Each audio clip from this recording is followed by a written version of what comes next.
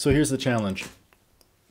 I'm getting clear about the challenges I'm going to be facing rolling out these self-management techniques to new companies. These are companies that are not doing Holacracy, and they want to benefit from self-management techniques, distributed authority, getting leaders out of the way, giving people more autonomy, more freedom.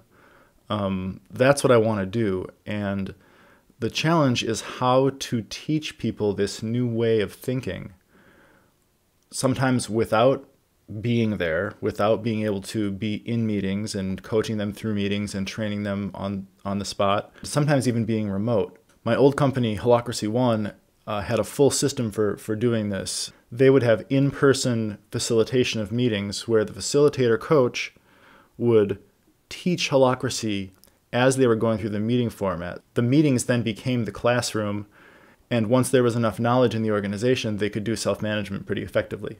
The challenge I'm facing now is that some of my clients are remote, and they don't want to spend a lot of time thinking about this. They just want to do their job.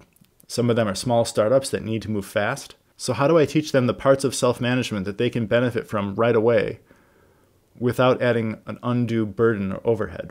It's an exciting thing to think about, and there's not a one-size-fits-all answer to doing this. Unless you're doing full-on whole-hog Holacracy, doing an integrated system for self-management, it ends up being a piecemeal effort.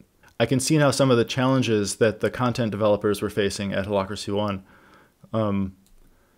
The content needs to be tailored for each business differently. Different businesses have different challenges and different focuses. Teaching self-management is not a one-size-fits-all solution. So I'm looking forward to developing content that is specific to each organization and addresses specific needs.